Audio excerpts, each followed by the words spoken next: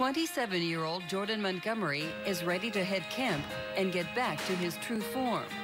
It's been nearly a year and a half since the fateful day that changed the trajectory of his career. Awful news. Jordan Montgomery is going to undergo Tommy John surgery on Thursday. That's awful news.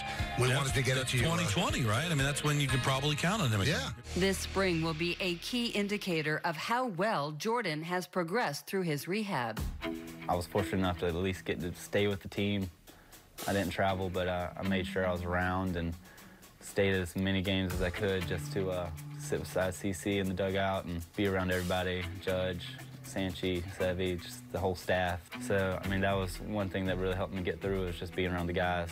The guys are certainly ready to see Montgomery return, who earned 6th in the Rookie of the Year voting in 2017. And now that Domingo Germán has officially been suspended for the first 63 games, a 5th rotation spot is up for grabs. With such a strong staff heading into 2020, adding Montgomery in the back end can be crucial.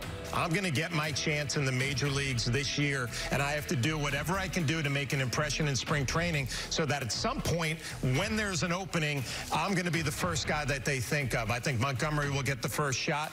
The other 3 guys are going to have their opportunities.